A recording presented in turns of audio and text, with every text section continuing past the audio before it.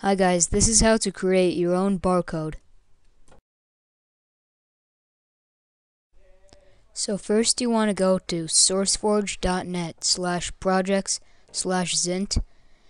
I will leave the link in the description, and just click the download button. It's green.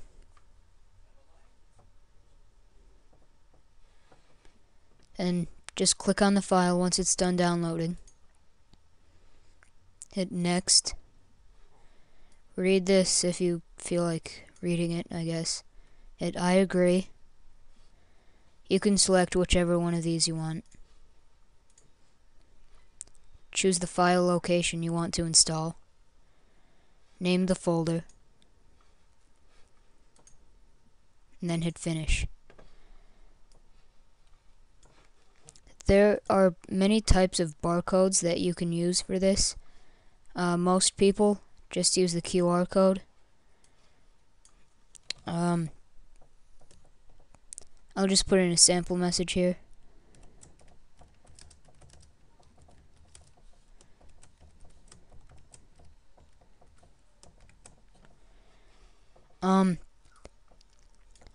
If you want to just test it out, just scan this with your smartphone. Thanks for watching.